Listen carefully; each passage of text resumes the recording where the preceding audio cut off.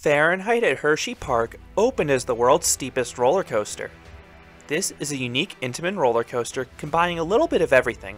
It has a steep drop, a few airtime moments, and 6 inversions. However, the ride is often overshadowed by Hersheypark's other 2 Intamins, but is that a fault of Fahrenheit? I don't think so. In this video, I will review Fahrenheit and explain why this is one of Intamin's most underrated roller coasters.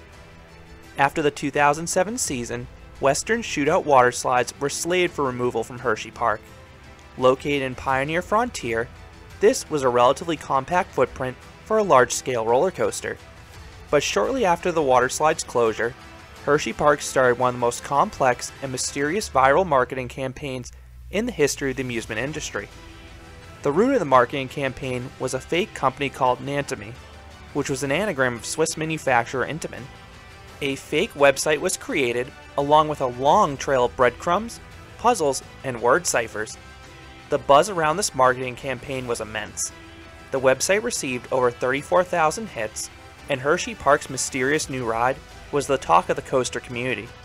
After weeks of teasing, Fahrenheit was announced on September 27, 2007. The coaster would feature a 121-foot, or 37-meter tall vertical lift, and a record-breaking beyond vertical plunge with a max angle of descent of 97 degrees. But Fahrenheit would not hold the steepness record for long. Fahrenheit opened in May of 2008, but just 2 months later, Indiana Beach opened Steel Hog, the prototype El Loco coaster, with a 111-degree first drop. Unlike a lot of major parks that received Aero multi-loopers in the 1970s and 1980s, Hersheypark never did. They had an Intamin accelerator coaster in Storm Runner that took riders upside down 3 times, a B&M invert in Great Bear that took riders upside down 4 times, and a Vekoma boomerang and Sidewinder that took riders upside down 6 times. So Fahrenheit was a welcome addition to the park to give the park another multi-looper. Fahrenheit is an incredibly compact coaster, and the ride looks dazzling with its bright orange track and delightfully twisted layout. The coaster is located in Pioneer Frontier, but it really doesn't fit in with the area. It has no Western theming, nor any theming for that matter. Fahrenheit routinely is one of the longest lines in all of Hersheypark. The ride features short 3-car trains, seeing a maximum of 12 riders per train. The ride usually runs all 3 trains, but the ride almost always double stacks. Dispatches on this coaster are painfully slow. As a result, I strongly recommend riding this coaster within the first hour of the day before it starts building up a line. Even on quiet days, this ride usually sports a half-hour wait minimum. On busy weekends, the line can easily exceed 60 or 90 minutes, and it usually moves painstakingly slow. The queue is a sea of switchbacks in the middle of the ride, which do offer some great vantage points of the ride. When Fahrenheit originally opened, there was barely any shade in the queue line, but thankfully, the trees the park have planted have started growing in to block the sun on hot days. From 2008 to 2015, Fahrenheit had hard over-the-shoulder restraints, similar to the ones found on King Dakar at Six Flags Great Adventure. For the 2016 season, Fahrenheit received an upgrade. The hard straps were replaced by soft straps. These eliminated the chance of painful neck chopping during the ride's aggressive maneuvers, even though headbanging wasn't really an issue on the ride to begin with. I think the soft straps are an upgrade for the most part, but the straps do come really close to your head, so when the restraints release at the end of the ride, they will try to remove glasses. I always have to turn my head 90 degrees to the side to prevent my glasses from being hit. I also have 2 other minor issues with Fahrenheit's restraints. 1, I'm not a fan of the seat molds on this generation of the Intamin trains. 2, the lap bar portion of the restraint is not the most comfortable because it's a large cylinder perpendicular to your lap. Neither ruins the ride for me, they're just minor inconveniences. In terms of seat selection, I prefer the back row in Fahrenheit. That's mostly so you can experience the first drop at its full potential. Once dispatched, you round a 90-degree turn and head up the vertical lift.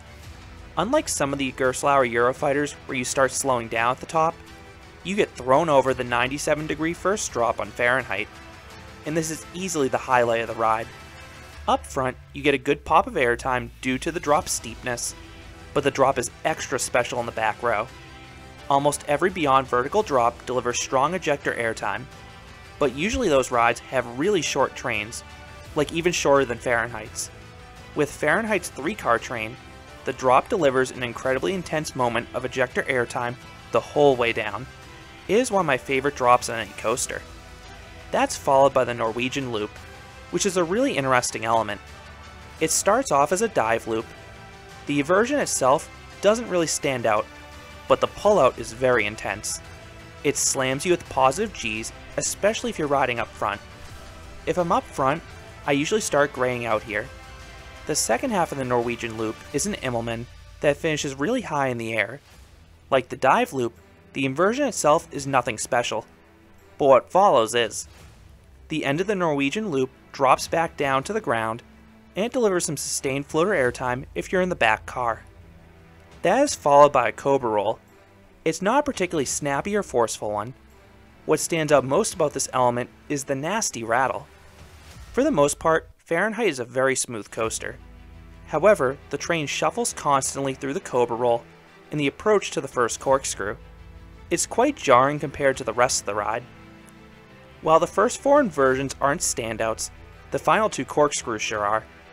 These corkscrews are taken at breakneck speeds, and the whip through these corkscrews is unbelievable. They are very disorienting.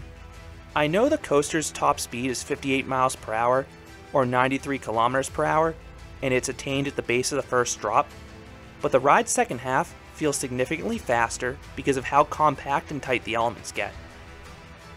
Those corkscrews are followed by a speedy and moderately forceful turn, and then comes a wonderful surprise. A powerful bunny hill that delivers intense ejector airtime throughout the entire train. That hill feels like it belongs on an Intamin mega coaster rather than a multi-looper. It's that strong.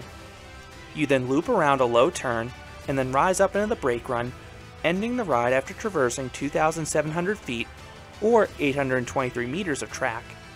Fahrenheit really finishes strong, so you hit the brake run breathless. And you will be sitting there for quite some time while you wait for the 2 trains ahead of you to be dispatched. In terms of pacing, Fahrenheit is pretty good, and the ride seems to get stronger as it goes. The ride has very little downtime in between elements. The only weakness in this coaster's layout is that the first 4 inversions don't have any real power to them while they're inverting you. So what would I rate Fahrenheit? I would give this unique Intamin an 8 out of 10. This is a very solid coaster. I absolutely love the insane first drop and relentless second half. The Norwegian loop is also pretty good in the parts where you're not actually inverting, which is weird to say about an inversion. My biggest issues with Fahrenheit are the rattly cobra roll and the slightly uncomfortable trains, but the ride is ultimately an intense and fun coaster that combines some airtime moments with inversions. It is my least favorite of the 3 Intamins at Hersheypark, but it's still an excellent fit in the park's lineup, and it's my 4th favorite coaster in the entire park. So those are my thoughts on Fahrenheit. Have you been on this coaster? How do you think it compares to Hersheypark's other rides? I would love to hear your thoughts down in the comments.